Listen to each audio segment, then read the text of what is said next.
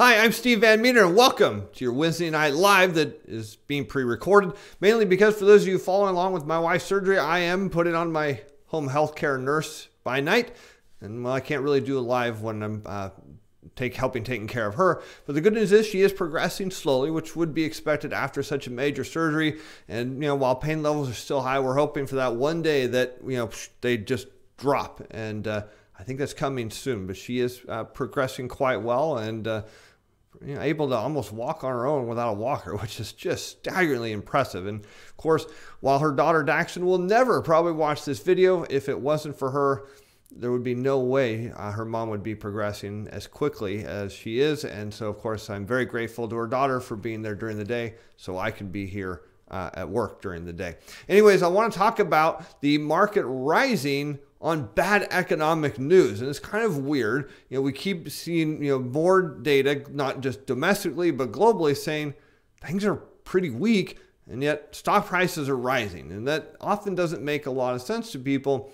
But one thing that's happening this week is on Friday, it's what's called quadruple witching day. And it seems kind of weird. It's not that witches are going to come out on their broomsticks, or 4 of them for that matter, but it's an options expiration date. It's one of the biggest options expiration dates in the Wall Street calendar, if you will. And what this means is lots of bets are coming due. So how an option contract works is really simply, it's like betting on your favorite sports team. You're just betting that they're going to win, and maybe they're going to win by a certain margin or so many points that you're going to pick. And that's kind of what an options how it works. And people buy them and said, hey, if it reaches this level or higher, I make money. If it doesn't, I lose money. And so a lot of people took these, speculators took bets using option contracts. Now, the problem is if you don't reach your target, well, you've lost your money. And one way to help you get to your target is to buy the underlying security you bought the option on. And so you kind of forcibly drive the market higher or lower, depending on which way you're betting. In this case, they're betting on it being much higher than it is now.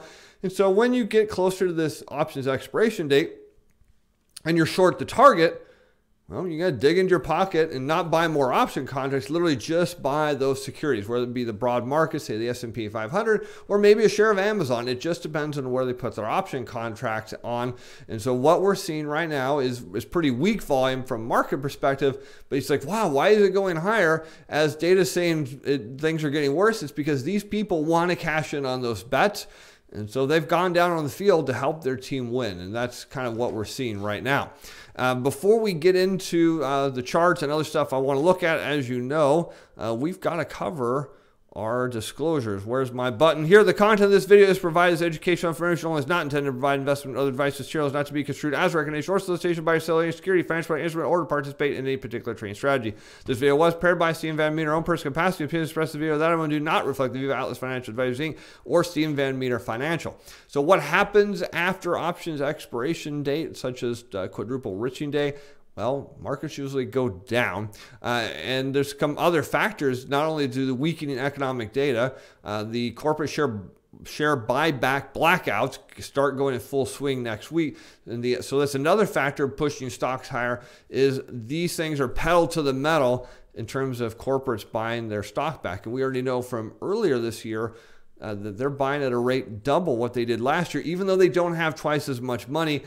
There's another story to that, is first quarter earnings are expected to be much worse than they were initially projected back at the end of the fourth quarter. And of course, who knows the real data? Well, it's the CEOs, corporate executives who have access to the real-time data. And what do we know based on their public disclosures? They're massively selling stocks as fast as they can, at a super fast pace. So they're directing their companies to buy stocks as quickly as they're selling it. Plus, next week, we have the Fed meeting.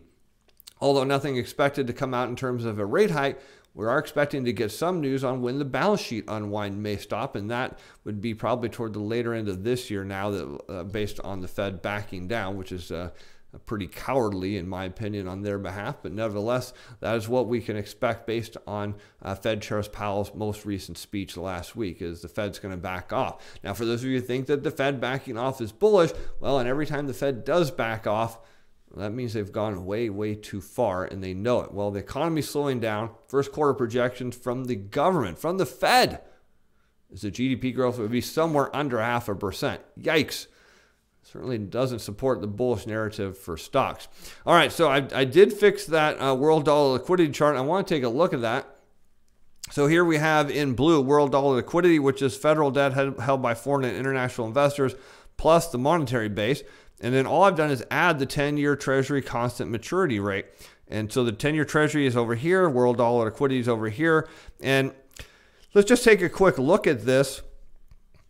I wish there was some way I could deal with that box. But anyways, maybe if I just freeze my mouse. Nope. All right, well, whatever. So you can kind of see going into the 80s where there was a disconnect. You see 10-year Treasury yields rising, world dollar liquidity falling. Now, why did that happen? It's because interest rates were adjusting to us going off the gold standard. And they kind of start working their adjustments out, but the idea being is world dollar liquidity rises, and then you get a response by 10-year Treasury yields rising. And that makes a lot of sense because when trade increases, it creates dollars. Dollars, by definition, are inflationary. And so interest rates rise to offset an increase in inflation. I mean, it's just how it works. All right, so back to the chart. You'll notice the world dollar liquidity kind of flattens. It's kind of slightly downward trend. We see yields fall, but too much. And then they rise, going into a slump in world dollar liquidity because maybe people got bullish about the economy, shorted interest rates higher. And then all of a sudden interest rates collapse as world dollar liquidity rises, and then it kind of, you see right in here, starting to adjust themselves, and you see world dollar liquidity falling, interest rates falling, going into recession that no one thought was going to happen. Interest rates got pushed higher, then collapsed down and continued to collapse even as world dollar liquidity rose coming out of that recession. And then world dollar liquidity falls, interest rates eventually fall. World dollar liquidity gets shot up. This is the Fed doing quantitative easing and foreign central banks buying treasuries, so that drives it up. There's not a big response in treasury yields, but after this point here, notice how well these two are in sync. Try not to get the mouse with it, but you'll see world dollar liquidity rises, interest rates rise. Let's kind of try to say that twice in a row. World dollar liquidity falls, interest rates fall. Now look right in here, you see world dollar liquidity rising, interest rates are rising, but world dollar liquidity is collapsing. In the fourth quarter data, we'll show it down much further, as I pointed out, just based on the movement of the monetary base, and everyone thinks yields are going higher. And the answer is, no, they're not. They are going lower. Now, the other thing I wanted to look at, which is something new, not really new, but new because the government's been shut down and we haven't had access to this data. Would have been nice to, but if they can't publish it, we can't look at it.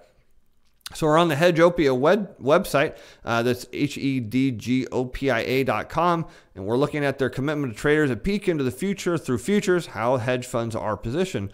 And the gentleman that runs the site updates this every Saturday, which is really cool. And you've seen some of these charts before if you've watched these videos in the past, but we can look at 10-year treasuries. We can see the speculators are still short. Now, not as short as they once were, and there's still a lot of shorts in other places, but this is just showing pretty much how hedge funds are positioned. There's still a lot of other people that are short the bond market, and you can see that being short, they have taken some losses here because they thought the market or interest rates were going to go higher. They went lower, they took losses, so they backed off their short positions right here. Looking at the 30-year, we can see they were heavy short and interest rates are down. They, got in trouble there and had to back off, but are still net short. This is all interesting stuff. Oil, you can see here, oil, they were long oil and got clobbered as oil went down. And still the bullish narrative that the global economy is magically going to inflate is still keenly in the eyes of hedge fund managers. From the S&P standpoint, you can see they went long at the bottom and then immediately turned around and went short as it kept rising. So they're trying to, you can see that speculators, these hedge fund managers believe that the market is coming down. Let's see if they're continue to be convicted by that. Here's the NASDAQ. Yep, they're short the NASDAQ. And here's the Russell 2000. They've been short the Russell 2000 through this rebound, so you can see they got really hurt right in there. Let's go back up and look at gold. Would have loved to have this, but all this here is all blacked out. We could not see any of this as it was going on. But speculators were net short. They went long. Gold did not break out as they were hoping to, and now we see them backing off their long positions. Not real surprise. I still think there's another pullback in gold because they're premature on their movement there. There just wasn't enough oomph to push gold where it needed to go. Dollar's been rising as hedge funds have been backing off their long. And then from a volatility standpoint, you can see there have been massively short volatility. So they're shorting, this is how they're driving stocks higher, is they're short the market, but they're really short volatility. And last times they've been short volatility spiked and caused a major market unwind. And well, there's no doubt we can expect that to happen once again. So let's, we've got 4.5 minutes. Let's go quickly run through some charts and see what we've got. The S&P 500 today, smack in the middle of resistance, tried to just nudge its nose over and got smacked right back down. If we zoom this out, you can see this is not a bullish chart at all. This is very bearish because you see stocks are finding resistance at 2,800. I mean, they try as they might, they tried again and bounced off support here and made another run at it, which looks pretty good. But with quadruple witching day on Friday and corporate share buyback blackouts getting really strong next week, the buyer that's pushing this up is going to disappear really quick. And from a volume standpoint, you can see there's just not much trading volume in here. There's not a lot of shares being traded, shares trading hands. So this is not a positive sign when the last marginal buyer of corporates bows out because they have to. It tells you the market's going to head back down because the insiders have been selling. Then that brings us back to, again, fourth quarter earnings are not going to be as good as everybody is hoping they're going to be. Watch for a lot of revisions coming to that announcement. And we've seen stocks get pounded by the computer algorithms for missing. So it should be pretty interesting. From a bond standpoint, 10-year treasury yields are sitting right on their support level. They actually crossed just back over it today right before close. They got shorted up there. Again, why do people short treasuries? There's two reasons. One, they believe interest rates are going higher. Number two, if I borrow a security, so let's say I borrow your car, right? And let's just pretend I can go buy the identical car to the exact specs, right? I take your car, I say, I'm going to borrow from you for a couple of weeks. Then I go sell it. I take the cash. I go buy some stocks for a while, hope to cash in on my stocks, take those profits, go back out to the market, buy your car, which hopefully has gone down in value. So I buy the car back, give it back to you, and I net profit the difference. That's the whole idea of what is going on. So the stock market gets fuel from people shorting the bond market. That is until the bond market breaks down, and then all of those people who are short are forced to go back and buy ahead of time that car in this case, but they have to sell their stocks to get the car, and the stocks have not appreciated as much as they needed them to. Very confusing, but nevertheless, we see this thing just teetering on the edge of support. We see this false break up in yields, completely rejected. Lots of demand at treasury auctions this week. So this is just sitting on the cusp of breaking completely down. 5-year yields the same. They're below here, just looking to start unwinding of this move. And on the 30-year bond, I'm going to guess they closed just over 3% today after closing just below under their 50-day moving average. Again, just sitting right above support around 2.96. And that breakdown there, again, says there's going to be just a monster short squeeze. All right, 90 seconds left. Let's go look at oil and gas producers real quick. This is kind of interesting. A lot of people think to this week's draw or last week's draw on oil is really bullish, but the amount of the draw is pretty small. So today we see oil and gas stocks came back up, crossed just over their 50-day moving average, and ran right into the bottom end of the support level. So again, support becomes resistance. So here's support, this channel here between these two purple lines. So when you break through support, it now becomes resistance. It's trying to fight through. Question is, will it? I'm going to guess not, because a decelerating money supply and contracting world oil liquidity is not bullish for oil at all. Let's take a final look at gold, and we'll zoom out on the gold chart here. So we can see it came down below its 50-day moving average. It got into this resistance level because it was support when it came down. Now it's resistance. It cracked through it today. I'm going to guess it's probably not going to hold because we've seen this case before where it's come up, got down through the 50-day here, came back up and cracked its nose right over it and looked, here we go, and then boom, came back down. So I'm guessing it still supports my narrative that somewhere around 1240, 1250 is right where this thing's got a destination of. And at the moment, you can say there's a left shoulder, right shoulder forming. Here's, a head. Here's your neckline.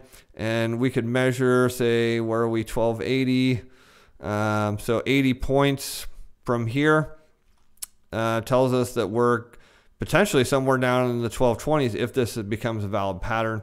Hard to say, but still, prices ought to come back down one last time based on what we're looking here in the charts. All right, so we've just a few seconds over, but we'll be back on Friday for our more comprehensive update. I'm Steve Van Metre. Until then, bye now.